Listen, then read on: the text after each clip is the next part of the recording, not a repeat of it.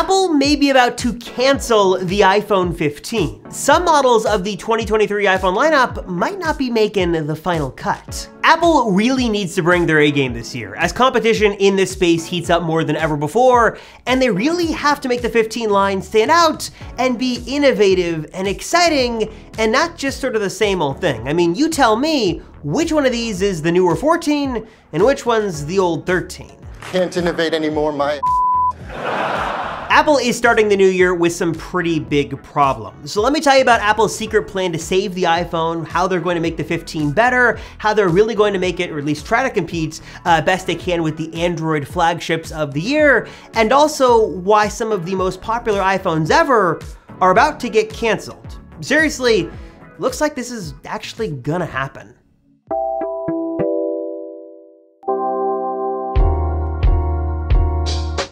It seems like every time we make a video about a new upcoming iPhone, there's one comment that I see over and over again, something along the lines of, Apple is finally catching up to what Android has been doing for years. You're late again, Apple. And I like to poke fun, but even as a longtime Apple fan, I agree. A lot of the times, especially lately, that statement is kind of true. Apple has always taken the strategy that they're not going to be the first to do something generally, but when they do introduce a feature, they do it better or in a more revolutionary and magical way than anyone else has thought of.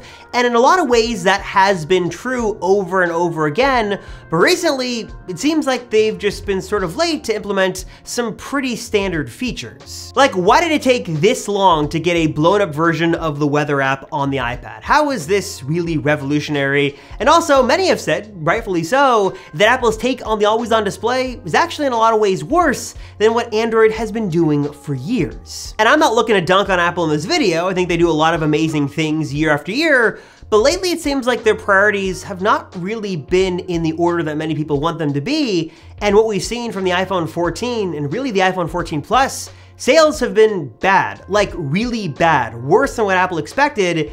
And the sales of iPhone 14 models might be so bad that Apple is about to make some drastic changes to the iPhone 15 that, as far as we can tell, at least in modern Apple history, they've never done before. Making things particularly worse is the iPhone 14 Plus, because this seemed, in theory, like a winner of a phone. It gave you all the benefits of the Pro Max, the big 6.7-inch OLED display that was really bright and vibrant. You had excellent battery life, some great cameras, great processor, all the best of the Pro Max minus the Pro features. But what we've seen now time and time again is it's kind of the opposite. It is a major loser for Apple. In many cases, some are saying worse than what the Mini sold during its 2-year stint as part of the iPhone lineup. In fact, things are looking so bad for the plus-sized iPhone that we're now hearing that there's some talk inside of Cupertino that they might just cancel that phone altogether, taking the number of iPhone 15 models from 4 down to 3. But now, according to rumors, the iPhone 15 lineup might not look like this, but more like this. You'd have a 15, you'd have a 15 Pro, and then a 15 Ultra. That's it, only one base iPhone. But the bad news does not stop there, because another seemingly uber popular iPhone model, the iPhone SE, is set to not get a new edition in 2023 or 2024. In fact, it seems like the iPhone SE 4 might not be postponed, but maybe canceled altogether. Remember that we had heard for a while that Apple was going to bring some big changes to their lower end, more budget-friendly phone, that the iPhone SE 4 was gonna get an iPhone 11 style redesign. It was gonna be a little bit more modern. It would ditch the home button. It would have a notch for Face ID. You could get a bigger screen. It was set to be a pretty substantial upgrade for that price point, but now, according to Apple analyst Ming-Chi Kuo, whether it was due to some economic concerns or budgetary concerns, or just the fact that the phone would be too expensive to build, this phone has seemingly been canceled, and it seems, according to right now, what we're hearing is that Apple has no plans to make an iPhone SE 4, at least not anytime in the next 2 to 3 years. So yeah, some major shakeups are happening in the iPhone lineup, and I've got a couple of ideas on what Apple could do, and I've got some rumors on what Apple is planning to do. But before I dive into that, I want to ask you guys, what are your thoughts on the iPhone lineup as it stands? What are your thoughts on these issues? And more importantly, if you were in Tim Cook's chair, so to speak, what would you do to fix the iPhone? My 2 cents on this, which I don't really think is a very controversial take, is that the price of the iPhone lineup is not good. The price of the 14 Plus in particular is too high. And I don't think that the price of the Pro phones is necessarily out of line. Apple loves to sort of have premium, higher end, more expensive phones. But when you look at the lineup as it stands right now, there's only a $200 difference between a 14 and a 14 Pro, or a 14 Plus versus a 14 Pro Max. And for so many people, that $200 goes a long way in getting them way more exciting features. You get a phone that looks different with the dynamic island, you're getting more cameras, you're getting the always on display, you're getting ProMotion, you're getting the new chip. There's a lot to love in the Pro end iPhones, as the iPhone 14 and 14 Plus are sort of boring, underwhelming phones. And pricing, I think, in a lot of ways is hurting Apple in this instance, because in one hand, it's a good thing because more people are spending more money to go with the Pro phones. But on the other hand, no one wants to buy the 14 or the 14 Plus because they're just sort of underwhelming compared to what you could get for just $200 more. One thing Apple could do with the iPhone 15 line, if they wanted to keep the Plus size around, was to do some juggling with the price and make a bigger gap between the non-Pro iPhones and the Pro iPhones, whether that is raising the Pro prices, which I hope they don't do, but that wouldn't be out of line for Apple. That's one way they could go. Or it's just gonna be lowering the price of the standard iPhone 15. Maybe instead of the lineup starting at $799, it starts at $699. So there's a $300 difference between the Pro and non-Pro phones. Maybe it's some kind of incentive or discounts on those lower end phones, or maybe Apple does what they sort of have been known to do, and that is raise prices on their higher end, more exclusive phones. Not sure what direction they're going to take, but it looks like there's gonna be some pricing adjustments happening in 2023 with the upcoming iPhone 15 line. Not sure if it's gonna be 3 phones or 4 phones, but some big changes are going to happen. And according to different reports and analysts' discussions and all the different things we're hearing from the Apple rumor mill right now,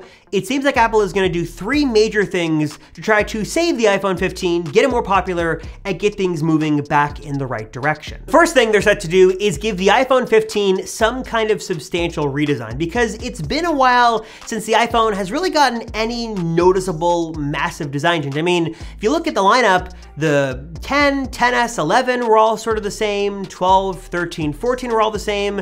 Really, it's been since the iPhone 10 that we got any kind of jaw-dropping difference in the style of the iPhone, but hopefully that is going to change this year with the iPhone 15 line and its new design. The second thing Apple is set to do to save the iPhone 15 line is give some more exclusive Pro features to the higher end phones, but also bring a lot of good features down to the iPhone 15. One of the big criticisms of 2022 was that the 14 and 14 Plus didn't get a whole lot of new features, but that should luckily not be the case with the 15 and maybe the 15 Plus. The regular 15 is actually shaping up to be a pretty exciting phone. It's supposed to have a cutting-edge, state-of-the-art Sony image sensor. A new rumor suggested we could see the 48 megapixel main camera from the 14 Pro go to the regular 15 next year. We should be getting USB-C. Finally, the A16 Bionic processor, better battery life, and the dynamic island should be moving from the Pro iPhones to every single iPhone 15 next year. So even if you just buy the base, cheapest 15, you're gonna get the dynamic island on your regular non-Pro iPhone. And move number 3 Apple is going to make the 15 more exciting is sort of something I alluded to a minute ago,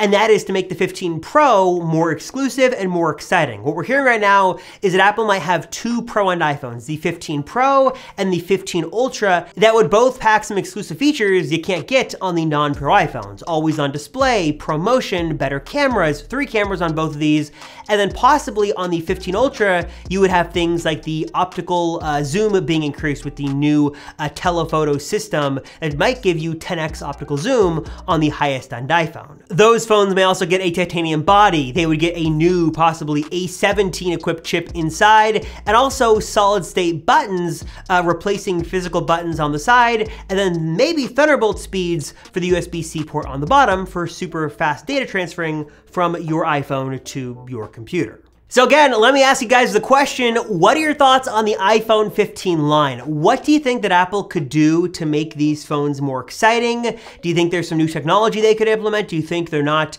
getting into the folding phone space fast enough? Do you think they're sort of doing things a little bit too conservatively? Should they be more exciting and more innovative?